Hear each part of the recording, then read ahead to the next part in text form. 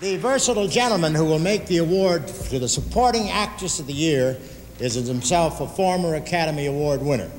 He has distinguished himself in so many branches of the arts as actor, director, playwright, essayist, lecturer, and producer. It seems a shame he does not have a middle name, because Peter Ustinov's monogram should be anything but P.U.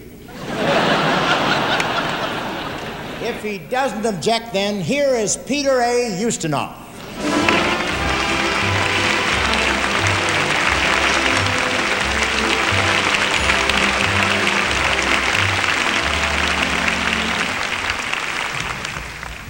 Thank you, Bob, for finding a solution to what has been a sticky situation for years. Now see what you can do with Oscar Werner.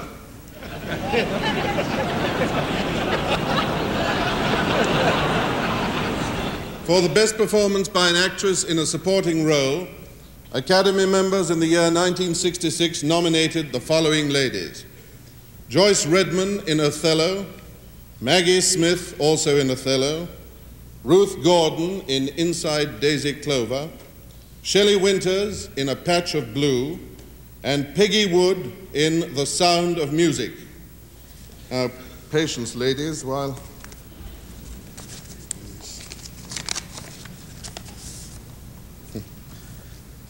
The winner is Shelley Winters.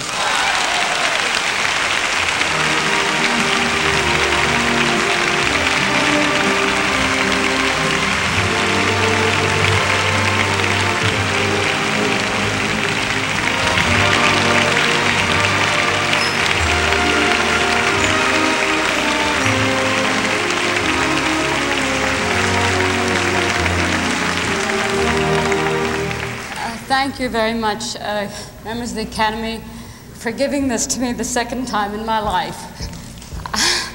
I wish to thank very much my director, Mr. Guy Green, who truly understood the role I played better than I did.